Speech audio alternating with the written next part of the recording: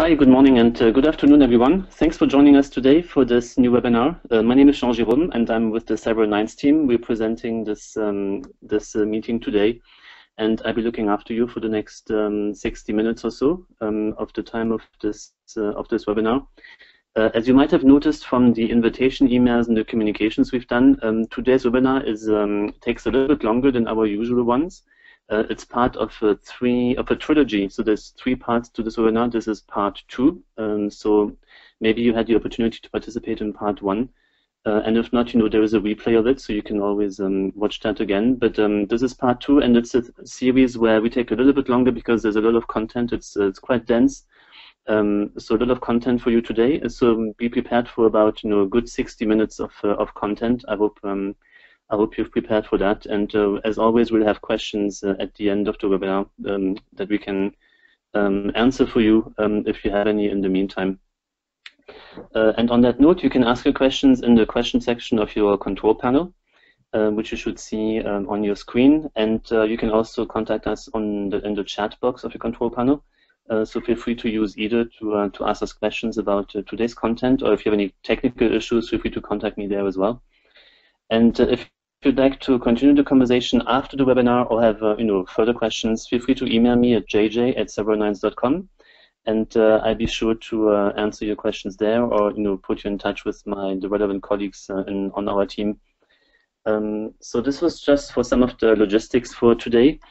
The session is being recorded as well, so if you would like to watch the replay of it, we'll make it available in the next couple of days, so you can watch the information again at your own leisure. But for now, we're live to talk about MySQL Query Tuning. And before we do this, I just want to give you a quick introduction to Cyber9 and our product Cluster Control. We are a company that develops a platform, a solution called Cluster Control, that is all about automation and management of open source databases that goes from deployment to monitoring through to management and scaling. There is a community version of Cluster Control that you can use to deploy and monitor your open source databases for free.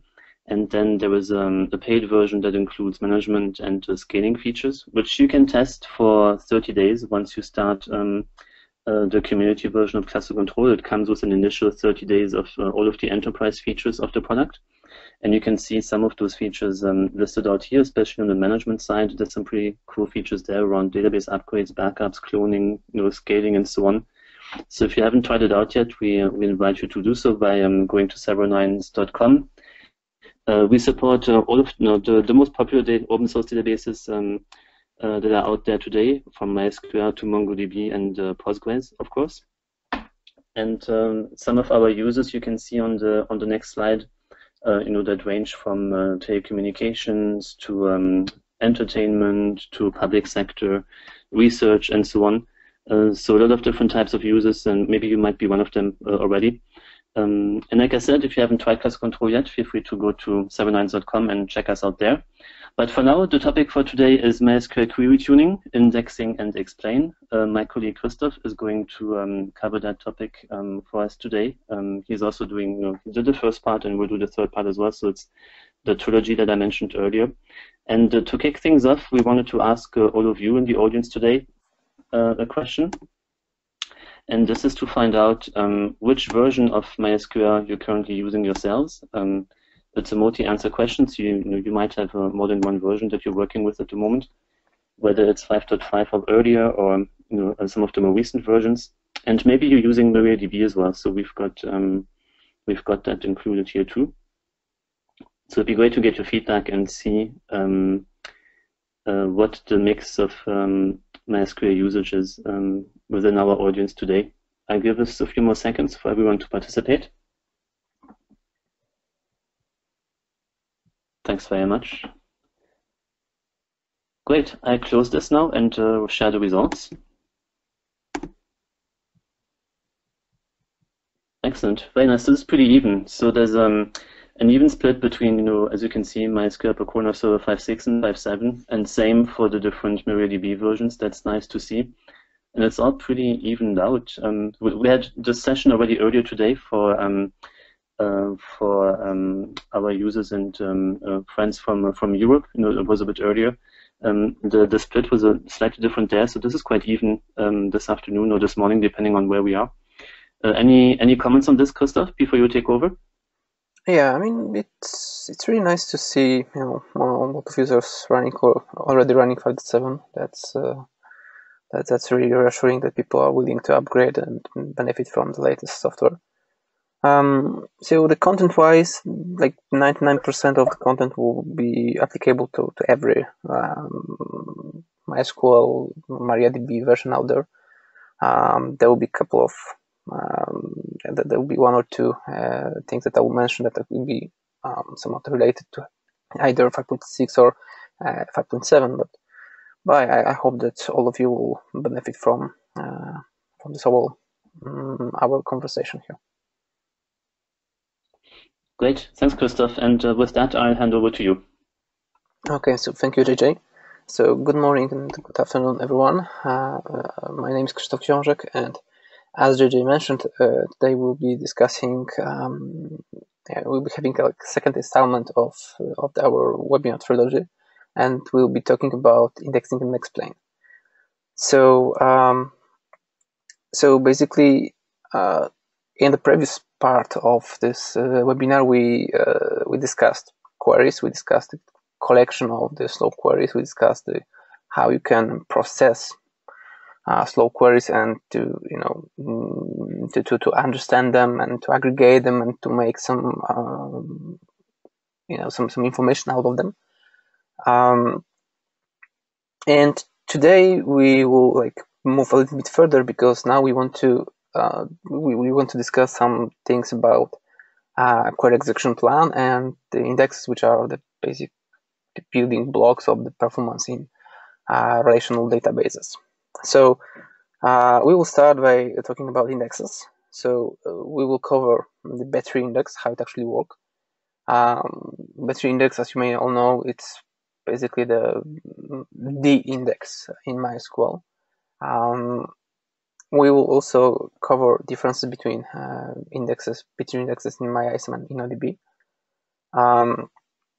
Probably most of you are already on InnoDB, but it's good to have this comparison with this older storage engine, which is also can be used somewhere. And then B3 is not the only index out there, so we will cover a little bit of some other types of indexes which are available in MySQL. Then we will move to explain. So that's a tool which gives you the insight into query execution plan. So I'm going to go and perform some overview of it, go through some columns, some information that presents to you, along with the extended explain. So there's additional information you can get from explain, namely explain partitions, explain extended, and explain JSON. So that's about it, and let's get started with some theory about indexes. So I want to start with a little bit of theory, because in my understanding, to be able to use a tool like index in a database, and to be able to use it wisely, you have to understand the very basics of how it functions. Because only when you understand those lower parts of this internals, you can actually make some informed decisions about whether to do something or not, whether take some action or create an index, or maybe skip it or whatever. So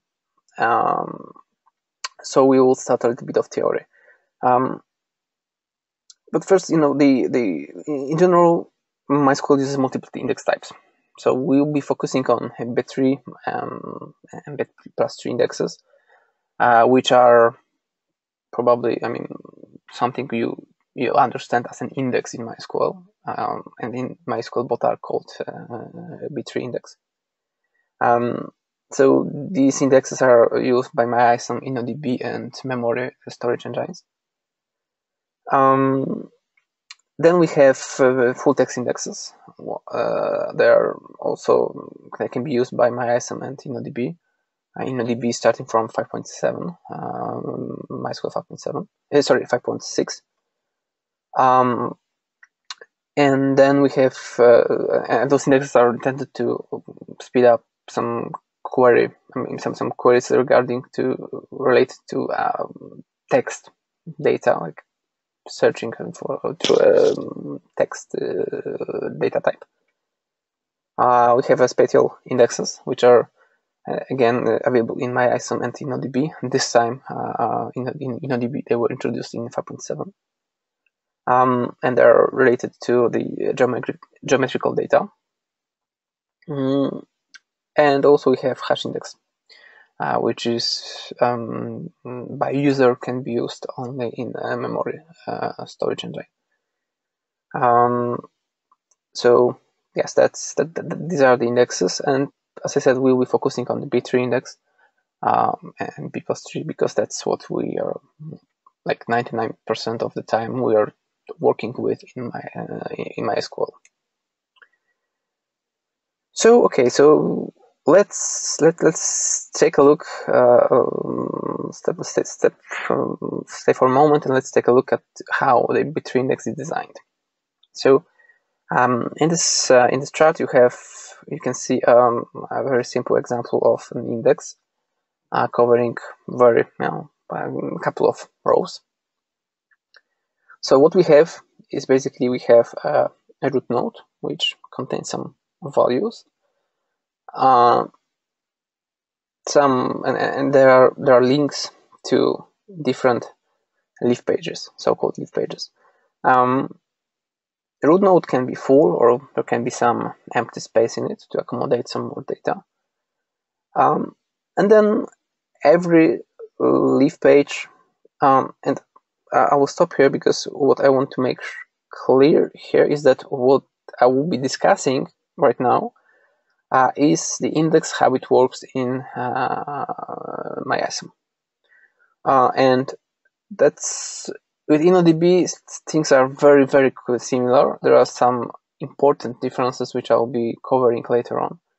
But for now, let's keep in mind this is more or less how things work in MyISAM. But again, as I said, 90% is the same. So we have leaf nodes, leaf pages here. So we have the exact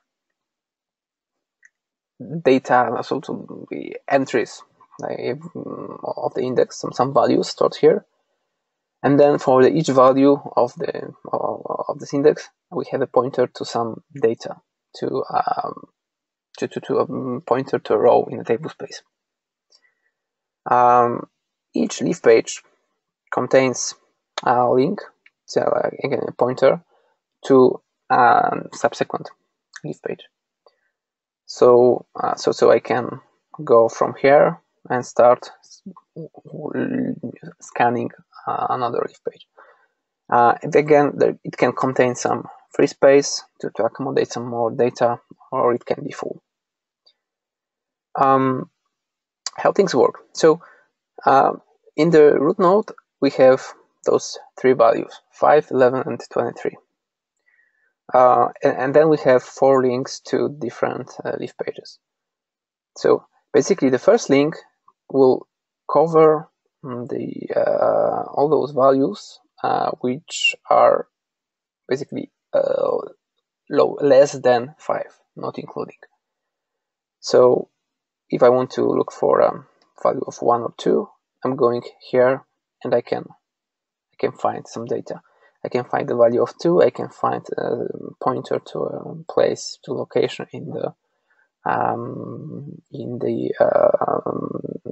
table space, and I can retrieve my row and then do whatever I want with it. Another link just covers the values starting from 5 up to but not including 11. So here is this leaf page. Another link covers starting from 11 up to not including 23. And then finally we have values starting from 23 and above.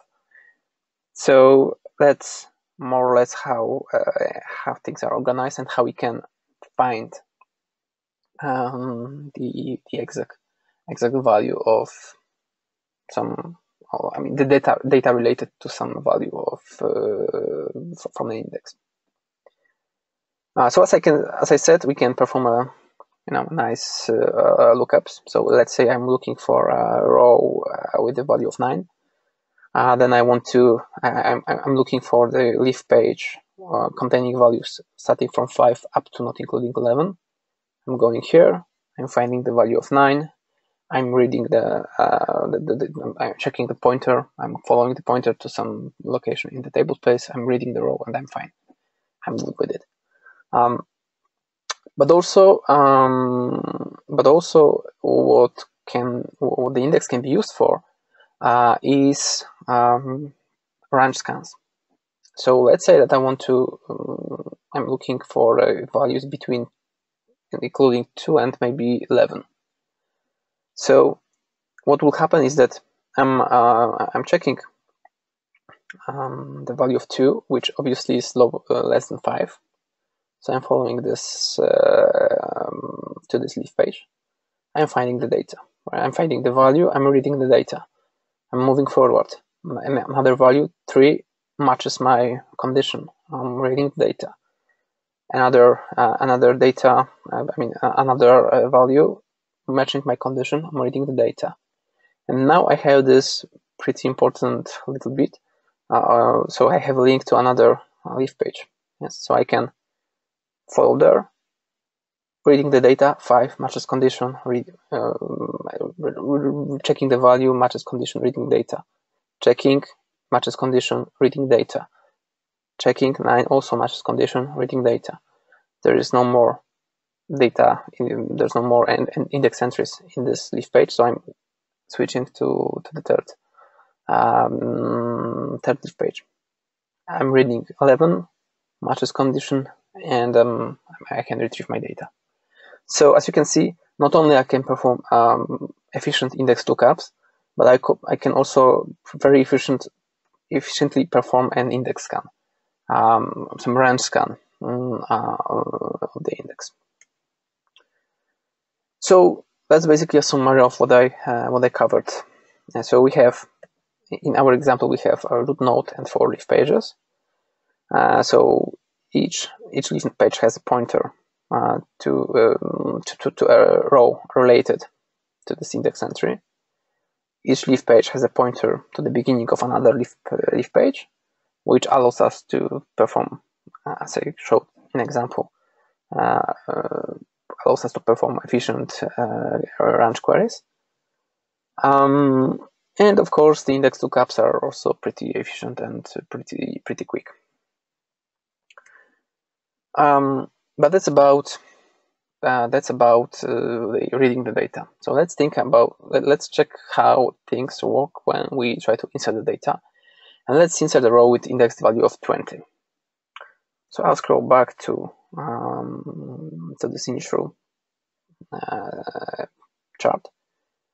So the value of 20 will obviously is located between 11 and up to not including 23.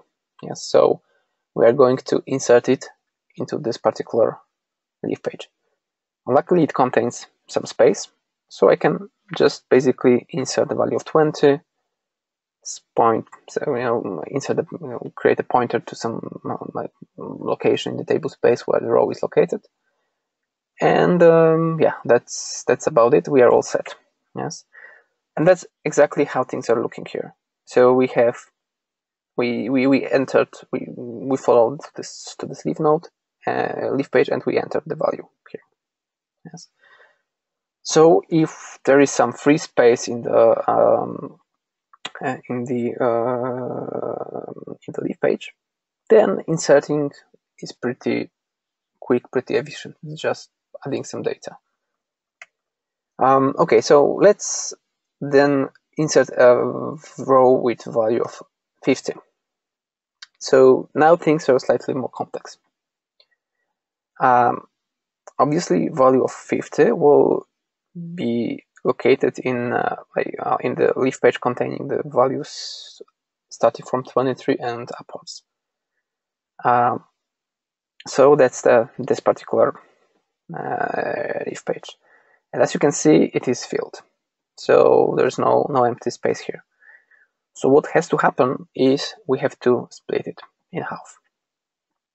For example, what we can do is we can split in two sections, two leaf pages. One will contain values starting from 23 up to not including 80. And the other one will contain values starting from 80 upwards. So what you have to do is we have to create two leaf pages. Each of them will have two slots free, some space for two more entries. And of course we have to update also our root node because we have to set up a link to this new leaf page. So we'll enter here a value of 80, and it will basically link to this new leaf page. And then after the split, we have some free space in the leaf page covering 22 up to not including 80, so we can insert a value of 50 there. And basically that's how things look like. So we split the leaf page. We had to create an entry in the root node pointing to this leaf page containing values starting from 80 and upwards. And we inserted the value of 50 into the leaf page covering data from 23 up to not including 80. So now, as you can see, things became more complex. So one single entry, one single insert created a couple of index operations. So we had to create a new page. We had to move some data to this leaf page. We had to either remove the data. We had to remove some data from this original leaf page, and we had to modify the root node to accommodate for the new leaf page we have created. And then finally we could insert a value. So as you can see, one single insert operation and resulted in a lot of maintenance that had to be done in order to accommodate this new value in an index. And then let's imagine that, and here's basically the situation before and after the split. Yes, before we inserted the value of 50 and after.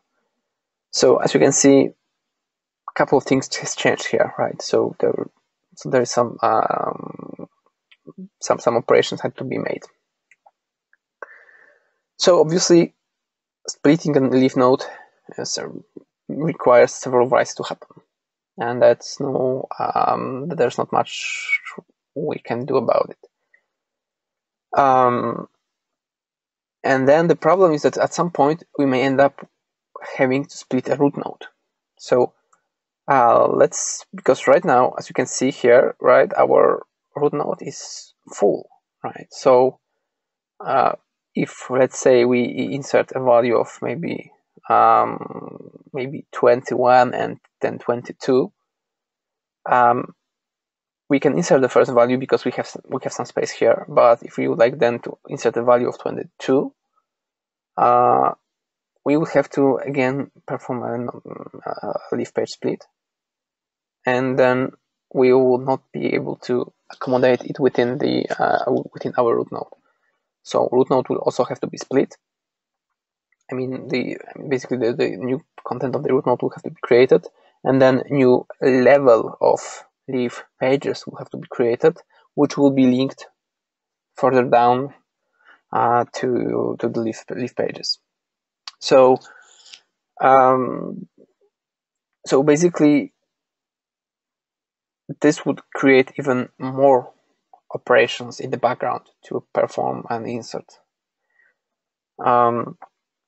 So basically, the whole point of this this introduction, this theoretical introduction, is that you will understand the fact that adding the data to the index is more expensive than just inserting a row, because sometimes it is okay if you have some free space in the leaf page, but at some point you will have to perform some additional operations, and that's where things have become messy. I mean, there is an overhead, there is some additional operation that has to be performed. So that while indexes are obviously great to speeding up reads, they also slow down the write operations, because you have to perform some of those operations. Then if you have multiple indexes, you have to maintain every single one of them. Yes, so that's definitely some sort of management of overhead that you have to accept. So basically, the summary of all the slides is that more indexes are not always better, and you have to make wise decisions whether the index is really needed or not. What you should also do is to perform some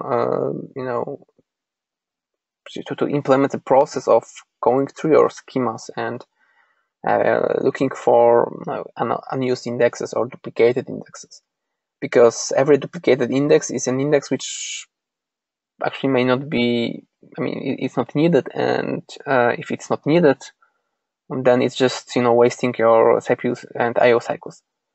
So that's same like with the index which is not used. Again, this is something which basically just adds an overhead without helping you somehow. And actually, there are a couple of tools. There are tools that will help you to find those. The stuff like, for example, you can find unused indexes using performance schema, or you can find some. Or Percona has some tools for that, like PT duplicate key checker, for example. And also, if you're using cluster control, we also have a feature, a tool which helps you to find redundant indexes, and also a tool which helps you to find some unused indexes, which can be probably, because of course not always, but there is a possibility that such index can be removed, and in that way you just reduce the overhead. So as I said, what I just covered is more or less how things work in MyISAM. And then let's take a look how things are different in InnoDB. So in general, there are two types, quote-unquote, types of indexes. So we have a primary key, which is obviously always unique. And we have secondary indexes, which may or may not be unique, depending on how you define them. And in MyISAM, primary key and secondary indexes will look exactly the same way. They will look exactly the way I just showed you. So they basically contain the pointers to the data. So you perform an index lookup. You start from the root node. You go through the levels of leaf pages, and then you find the value that you're looking for. You find this pointer to a table space. You go there. You retrieve the row. And in InnoDB, this final step is organized slightly different way, and actually it can be huge if you'll be able to play towards this towards the strengths of this design, and you use them so you can benefit from this feature. What I'm talking about here is the fact that in InnoDB, the primary key is a clustered index. So basically, instead of a pointer to a row like we had in MyISAM, in InnoDB, primary key contains the full row. So as you can imagine, this will significantly speed up primary key lookups, because you in MyISAM, as I said, you just root node levels of leaf pages, then you find the value, then you find the pointer to a table space, then you go to the table space and retrieve the row. In InnoDB, you start from the root node for levels of leaf pages, you find the value, and then you basically, finding the value, you have a full row entry. So there's no need for this additional lookup into table space to retrieve the data. So basically, in InnoDB, primary key structures the whole table. So because it builds the whole table, because it contains these rows, and that's one of the reasons why you have to have an index, the primary key, the primary index in the InnoDB table. So even if you don't create it explicitly, then MySQL will try to first use some unique index, and the unique index that you may create it. And if it couldn't find it, it will create some generic clustered index that is created implicitly. So there's always a primary key in InnoDB table, because otherwise there wouldn't be a table at all. So that's a good part. And then there is a problem. So then we have a secondary indexes in InnoDB, which are managed a little in a different way, and this is actually something which could slow down your queries, because technically in MyISAM, again, the secondary indexes will work the same like primary key, so they contain the pointers to data. In InnoDB, secondary index will contain a primary key value. So basically, you just start from the root node again, you follow the levels of leaf pages, you find the value, and then instead of pointer, you just see so the primary key of a row which contains this value is something. And that's enough, because then you can perform a primary key lookup and using this primary key value, and then you can retrieve the row. But you have to perform this primary key lookup. So instead of one index lookup, you perform two. So it's less efficient than in MyISAM. So additional thing you have to keep in mind that the secondary index contains primary key values. So logically thinking, if the primary key is long, let's say you created a primary key over some kind of varchar column,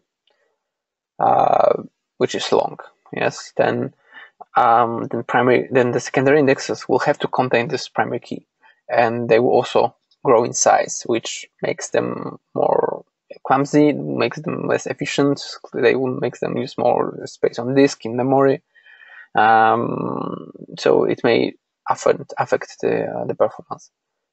And that's why we tend to prefer small auto-increment integer type of indexes of the primary keys in InnoDB, because that's the most efficient way of building the primary key. Okay, so let's talk a little bit about different types of, the most popular types of indexes in MySQL. So first of all, B3, which we kind of covered a little bit, but now let's add some more information here about it. So obviously, B3 indexes can speed up queries which match a full value. So when I run a select something from a table where column equal to 1 to 3, I can use the index on the column to retrieve the data. index can cover multiple columns. Yes, so an index can, so-called composite index, can be built on multiple columns. So in our case, in our example, we have an index on 3 columns, column 1, 2, and 3.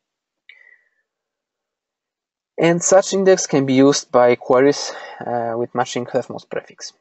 So what I mean by that is that if I have a query which is using which has like the where condition of column 1 is equal to something and column 2 equal to something else, such query can use this index because the leftmost prefix contains values of for column 1 and column 2. And actually, this is from my experience. This is the pretty common misunderstanding that people don't see it, and you see indexes so on column 1, column 2, column 3, index on column 1, column 2, and then finally index on column 1. And like 99% of the time, those two indexes on column 1, column 2, and on column 1, they are not needed. So, and of course, this particular query, so let's select something from table where column 1 equal to whatever, also can be used here, because can use this index, because again, column 1 forms the leftmost prefix. There might be some reasons just to create a duplicated index here. The reasons could be that if you create an index on the column 1, it will be smaller than the index on those 3. So sometimes it may happen that it will be a better idea to create a new index. But like as I said, like 99% of the time, it will probably as good as with having only this particular index. And just to make sure that things are clear, if we have a query, select something from table where column 1 equal to 1, 2, 3, 4, and column 3 equal to something else, this query also can use this index, but the index lookup would be only performed on the column 1, because column 1 and column 3 they don't inform the leftmost prefix, only column 1. Okay, so then index can also work with the leftmost prefix, leftmost part of the column. Yes, so I don't have to match 1, 2, 3, 4 exactly. I can match one wildcard. So this particular query can also benefit from an index on the column 1, or this composite index that we have here. And B3 indexes can also be used for range queries. Yes, so we can. And again, it doesn't have to be, they don't have to be exact values. It can be also wildcarded queries. So this particular query selects star from table where column 1 rather than 1 wildcard and column 1 lower than 4 wildcard. This will work. And this will be able to use index on column 1. Leaf nodes in the B3 index contain pointers to the rows, or in MyISAM, or primary key values in InnoDB. But they also contain the data for the indexed column itself. So, and this is something which can be used to create covering indexes. I will scroll a little bit back to our indexes so we can see. Maybe here is slightly larger. So basically, here we have index on a single column. Yes, but if I had index on, let's say, 2 columns, column 1, column 2, basically here I would have values for both columns. So I would have, for example, 1, 10 maybe. Yes, here 2, 23. So both values will be stored in our index entry. And yes, so and that's basically allows you to create a covering index. Covering index is an index which doesn't have to perform a lookup into the table space to satisfy the condition. So let's say that we have column 1 and column 2 covered, right? Index covering those two columns, composite index on them. So then we have a query, select column 1, column 2 from table 1, where column 1 equal to 1 to 3. And as I said earlier, like the entry for this index will look like, for example, 1 to 3, 50. So it will contain the data for the column 1, 1 to 3, and some data for the column 2, 50. Yes, for example. And as you can see, that's enough for us to satisfy this query, because what we are looking for is the value for column 1 and column 2. And that's basically what we have in our index. So we don't have to retrieve the row, no matter if we are performing if we are looking doing a lookup to the table space in MyISAM, or we are performing a primary key lookup in the InnoDB. We are good to go just by reading this index entry. That's about it. Okay, so another kind of common index is Fulltext index in MySQL, a type of index that can be used for text lookups. And those indexes, they don't work by comparing values. It's more like keyword searching. Fulltext indexes are available in MyISAM and InnoDB. In InnoDB, they were added in 5.6. You are using, if you want to use a fulltext index, you don't use where condition. You should be using match against operator. And eventually, so you can create both full text and battery index on the same column. And sometimes it can make a sense, because basically the full text index is used just to read the data, to find some text in the string, for example, in the varchar column or in the text column. While you may still want to perform, let's say, a range search, a range scan on this column, so you can benefit from the battery index there. And from my experience, I haven't used full text indexes in InnoDB more really. In MyISAM, they were not the fastest. So in general, the full text search in MySQL wasn't the fastest possible. It might work well for small tables. For large ones, it just started to slow down. So people tend to stick to some dedicated full text search engines like Sphinx, Solr, or Lucem, instead of doing it within MySQL. But at some point, it is helpful. Hash indexes. So hash indexes, the user-controlled hash indexes, are used only in memory storage engine, and they can be used only for the exact lookups. So I'm saying user-controlled because technically InnoDB uses hash indexes as a part of the adaptive hash index, but this is not manageable by user. So just InnoDB creates some hash indexes on some set of the data, where it decides it could be beneficial to create it. So the hash index works by creating a hash, obviously. So basically, you have some column, you're indexing column, and every indexed value of this column is somewhat, is calculated, is hashed basically, and then it's used for lookups. So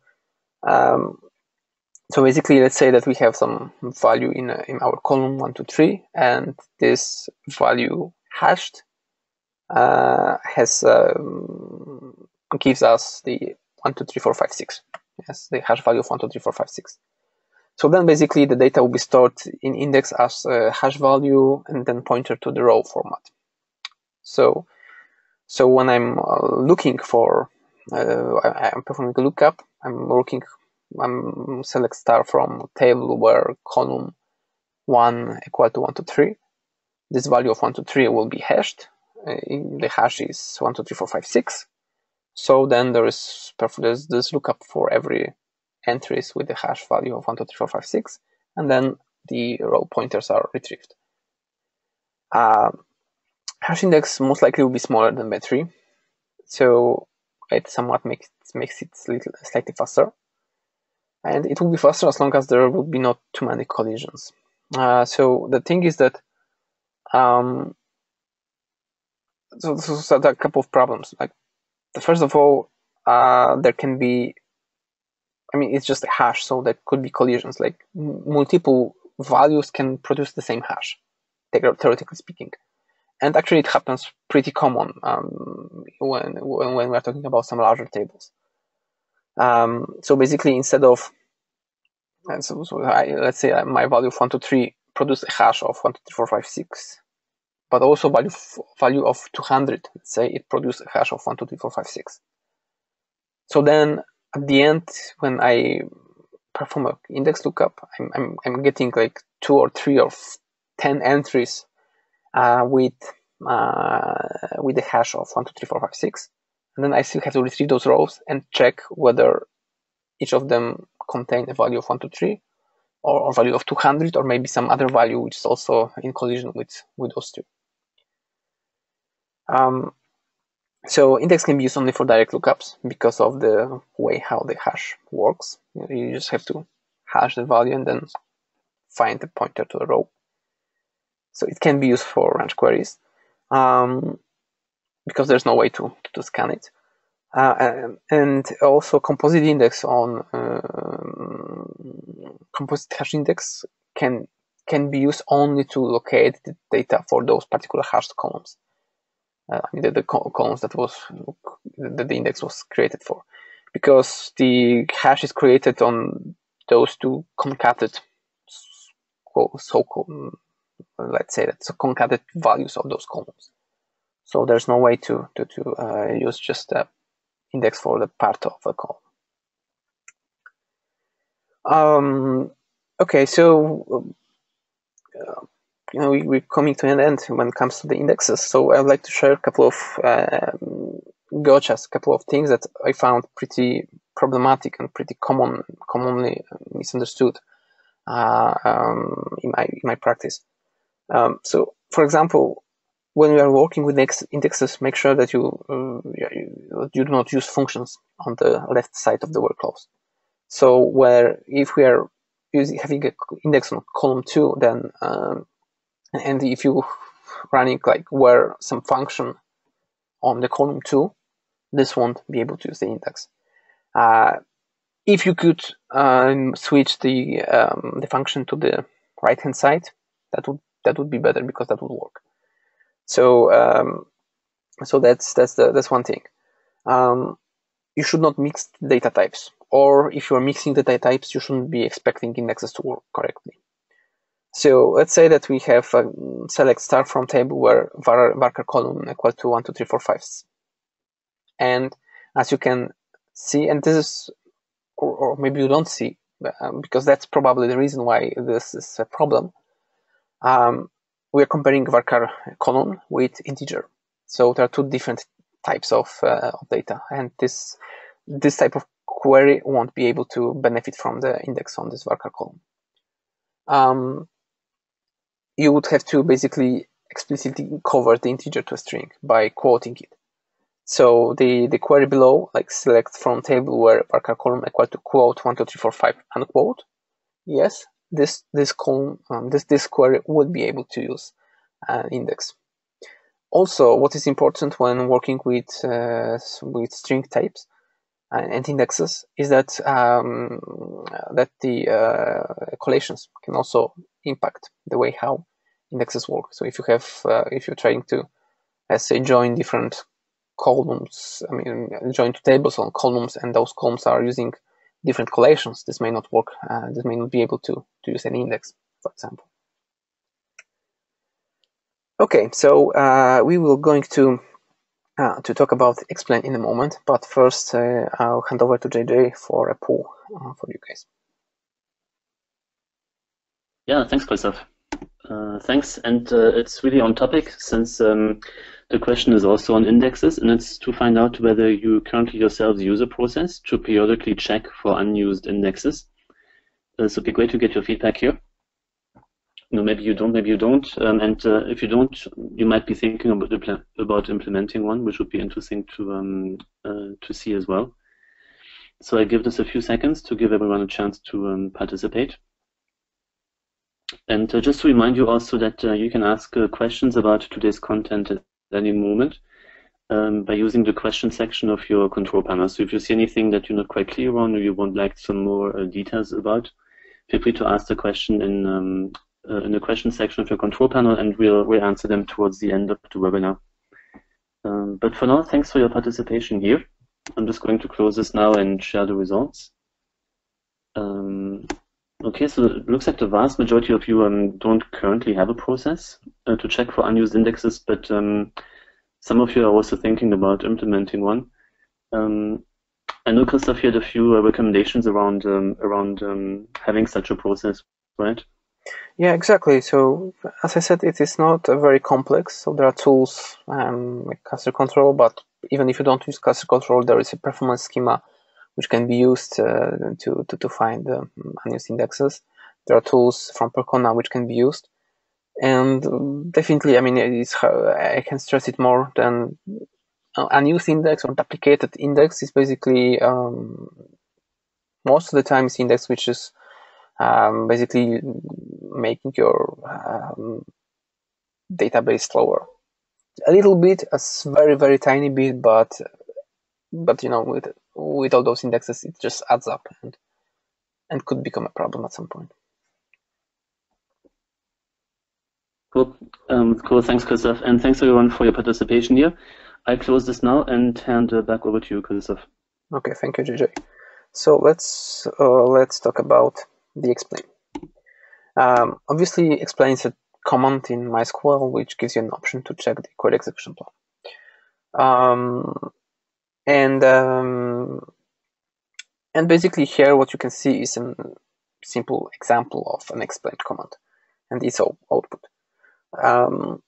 So I'm going to cover some of those fields in detail in later slides, but what we have here is that we have a simple select. There's no join here in terms of joining multiple tables.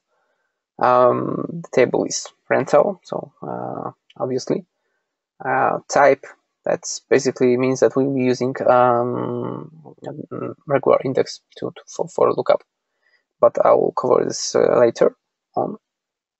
We have a list of possible keys which can be used, which optimize the thing that can be used for this particular query. And then we have a key which was chosen for this particular query to use on a column rental date. We have a keylen which tells us how large part of the index we are going to use. This is somewhat useful when, you can use it to determine which part of the composite index covering multiple columns you are using. It's not very user-friendly, but you can use that. And there is a better way in MySQL 5.7, which I'll be discussing later on. So then here we have that information that also I'll be talking about it slightly later, but basically we have information that we are referring, we are checking the rows based on the constant. We are looking for the rows based on the constant, which is basically a fixed date. We have information about estimated number of rows that will be accessed by this query. And finally, we have some additional information. In this particular case, it just means that there will be index scan. The covering index will be used to cover this particular query. And what is important to keep in mind that this is an estimate. So this is based on some prediction. It's not exact execution of the query and on how exactly the query was executed. So it's just a prediction based on statistics, index statistics, some InnoDB stats, and especially this part there, the rows part. I have seen queries and explains which were completely out of completely the other opposite of the reality.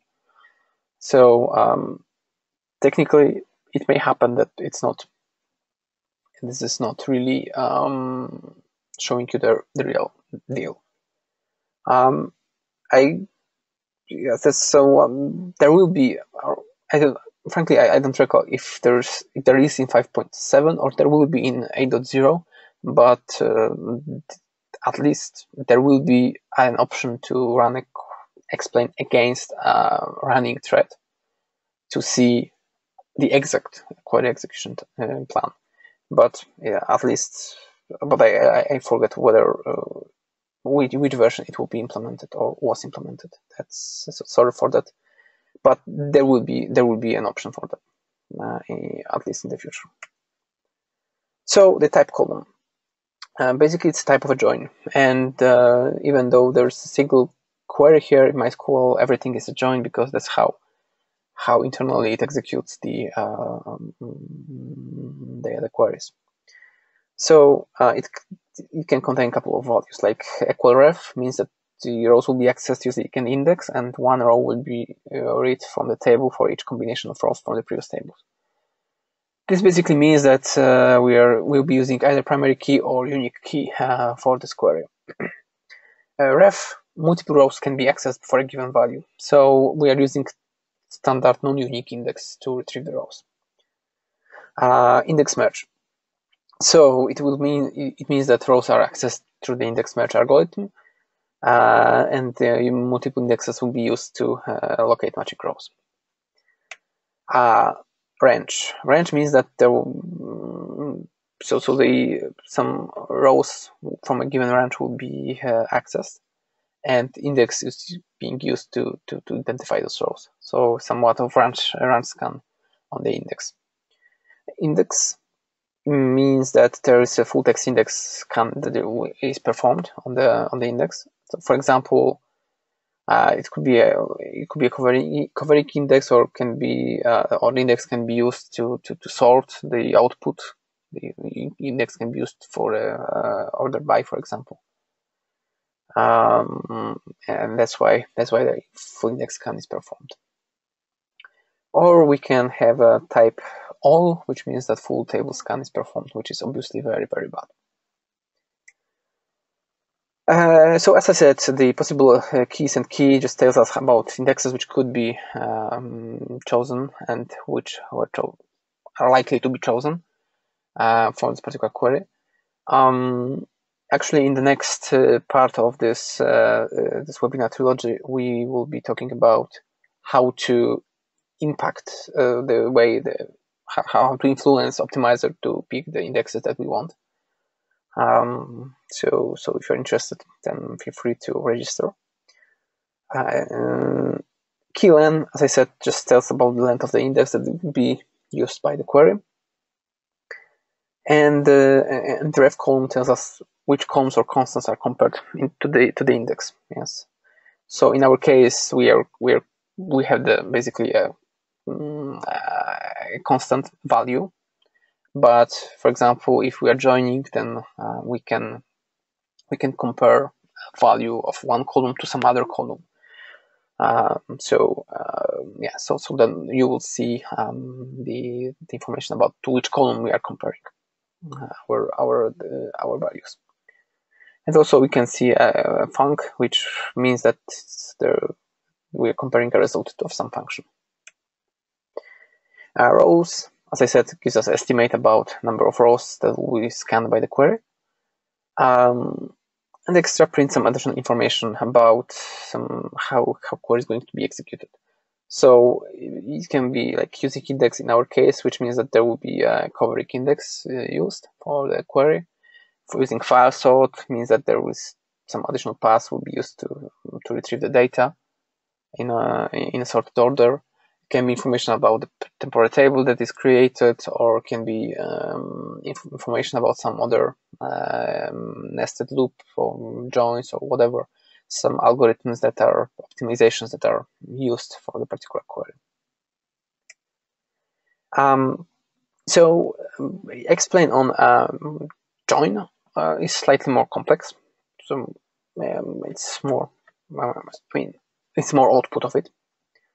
I don't know if you can see it, but on the right-hand side we have a explain executed on the join of three tables, and we have the output. So we have indeed there are three tables in the query. So optimizer started with the table alias as A, which is the actor, table, and it used IDX actor last name to retrieve the data from it. So as you can see, the ref is constant because we are basically comparing it to the constant value here. Then we have a column. Then we have a table FA alias as FA, which is a film actor. This table is, we are going to use primary key there, and we are the referent column is the column in Sakina database in the A alias table and actor ID. So we are talking about actor ID column. And that's obviously true because we have it here. Yes, we have join on film actor ID equal to actor ID. And finally, we have a third table alias as F, which is film. And then again, we are using primary key, and the reference column is film actor film ID, which is in line with the film ID, film ID, and film actor film ID join that we have here. And actually, what is interesting that when you can see, we have a table actor, film, while what we join is we have a film actor. So the join order is different. Optimizer decided it's better to reorder the query, the tables. And again, in the next part we are going to show you how you can manipulate with this and influence the optimizer to make things different. So in general, query execution plan looks nicely and optimal. We are scanning 1 times 1 times 1, which means one row only, which is obviously really great. And if we are here, like we are multiplying it here, it is important to keep in mind that you have to have joins really well indexed, because let's say we have 100 rows to scan on every single table here. Then we would have 100 times 100 times 100, and that's a lot of rows to scan. So it is important that when joins are not indexed properly, and you're joining multiple tables, it is very easy to for the amount of rows to examine to skyrocket and slow down the system to MySQL to crawl. So this is something you have to keep in mind while working with joins. Explain partitions. So let's say that you're working with the partition table, then you can benefit from some additional information about while running explain partitions command. So, but basically what is added here is the new column partitions was added to the explain output, and it contains the information about partitions which are going to be accessed by the query. So basically what happened is that based on the where clause and based on the index that is covering the partitioned column, optimizer decides that only those three partitions, partition 10, 11, and 12, are needed to be scanned to actually to satisfy this query. So there's no need to scan every single partition out there, just those three, which is obviously great because we are minimizing the number of data that will be scanned. And this is so-called partition pruning, if you're interested in digging further.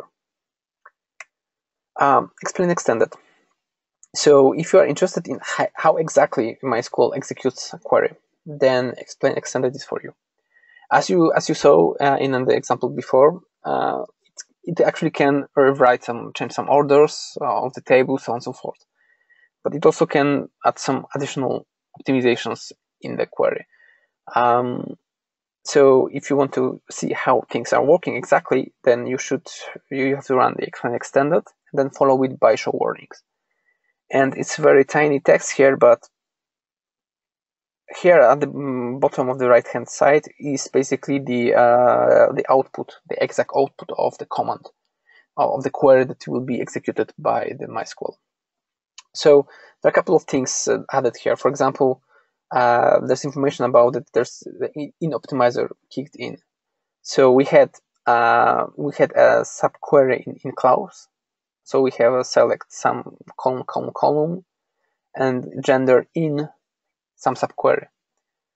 So optimizer decided to do something about it. Basically, what happened is that the subquery is not dependent, so it was materialized as a temporary table, and then some other. So basically, there's some operations happened to this query to make it more optimal, make it faster, basically.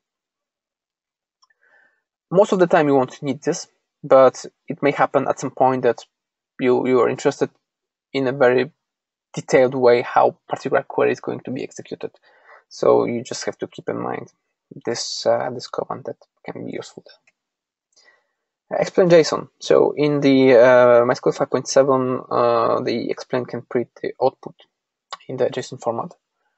That wouldn't be a very, very great feature. But the thing is that it not only changes the format, but some additional information is added.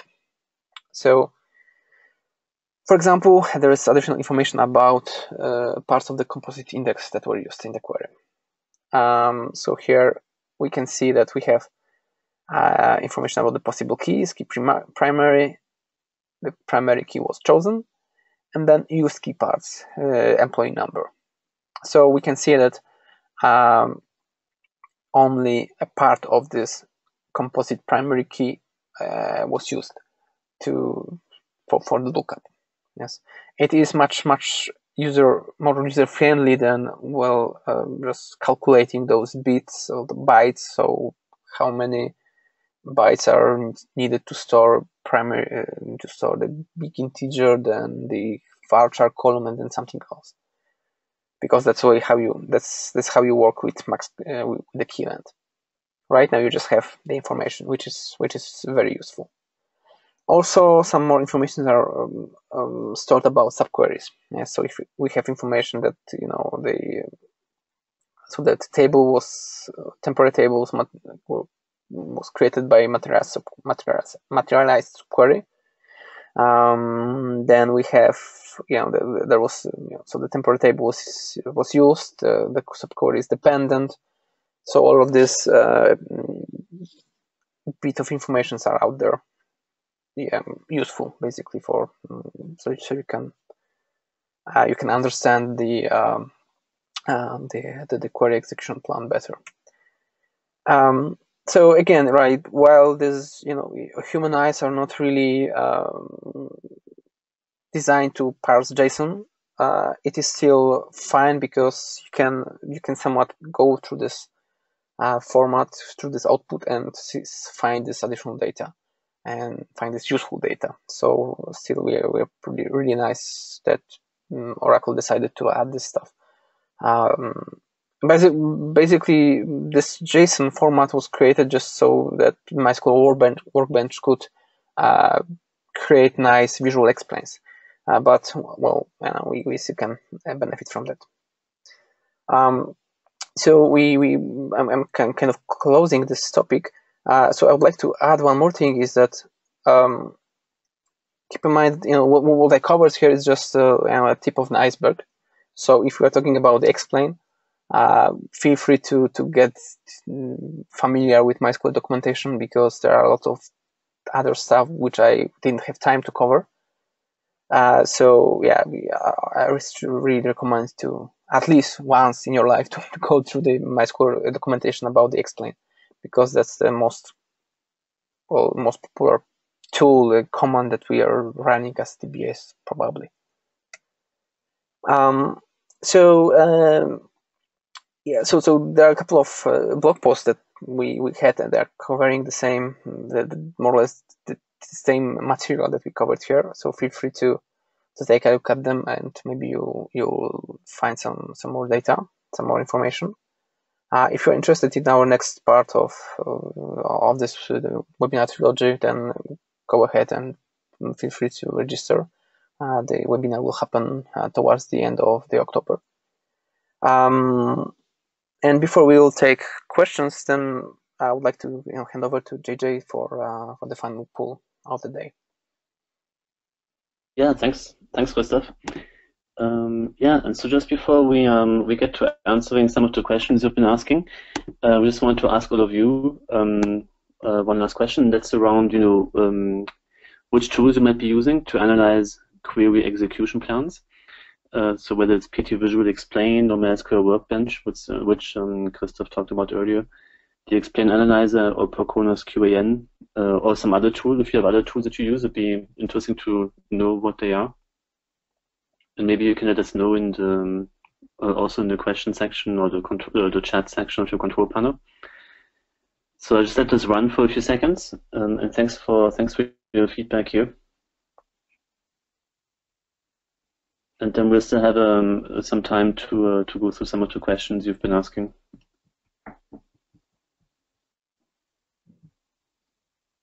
Thanks very much. I'm just going to close this now and share the results. And if you have questions, of course, feel free to ask them as well. So we, like I said, we still have a few minutes to go through them. I'll just close this now and share the results. So it looks like most of you are using either the Explain Analyzer or MySQL Workbench, and some other as well. So it'd be nice to, if you want to let us know what the other tools are, that'd be interesting. Christoph, any comments on this result? Yeah, I mean, the Explain is pretty popular, which is somewhat expected. That's a really different story than what we have seen in the previous session.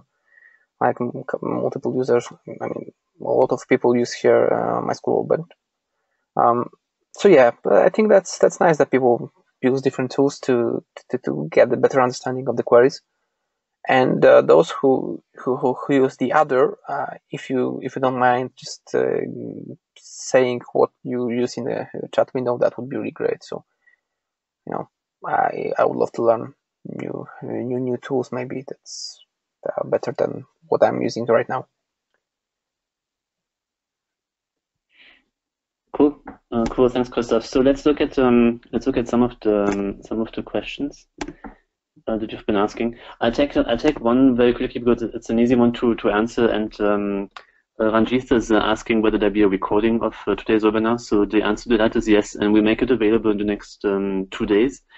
So look out for a blog about that. So the recording will be live, will be online within the next couple of days. But then in terms of other questions, there's a question here from Nisha who's asking how to find out about maybe your top 10 SQL queries. Is there a tool to find out about what the top 10 queries are that someone should be looking at? So basically, if you are talking about the top 10 SQL queries, it's either performance schema, which is somewhat useful with this regard, or what you can also do basically is use slow query log and use some tools to parse it, like PT query digest. So for more information, I would really recommend to take a look at the recording of our previous webinar in this series.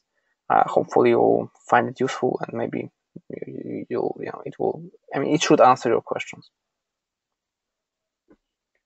Great, thanks. And just related to this, I think slightly also from Nisha is a question how to best find unused indexes. Is there a particular way you recommend or a tool that can help find those indexes and then deal with them? Yes. So basically, there are a couple of options. If you're running 5.7, I don't really recall exactly the name of the column, but there's data in the performance schema. There is weight. There's a table which contains the IO weight events related to indexes. So you can query this. Table and basically find indexes which are not accessed at all. Also, if you're running Percona server, you can, and if you have user stats enabled, there is a table called index statistics in, if I remember correctly, in information schema, or in MySQL schema. I don't recall, frankly. But in one of those places, there is this table which contains the information about the index statistics, and then you can easily find the indexes which are not used. And of course, as I showed, external tools like, for example, cluster control can help you to find this data for you, like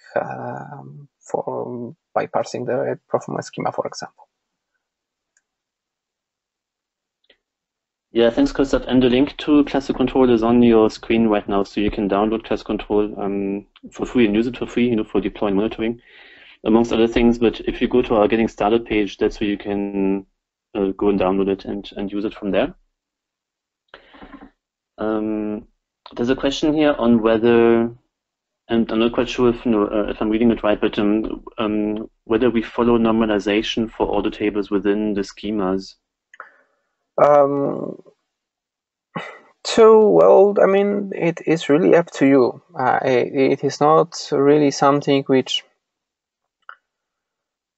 every application has its own requirements, and it is really hard to tell whether your particular case will, ideally everything should be normalized, but then at some point you probably will have to denormalize. And just move some things around to make things faster. So basically, it's really hard to answer, like you have to normalize or you should normalize. Maybe you should, but then again, everything depends on the application, on how you access the data, and what actually works best for you.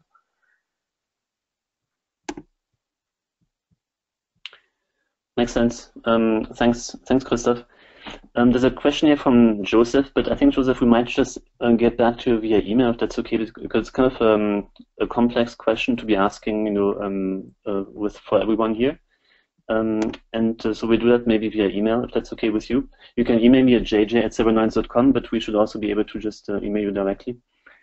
So we've got your question there. Then there's a question here from Tiago, Christoph, and the question is on whether MySQL uses a double linked list in leaf pages, or whether the links are in forward only.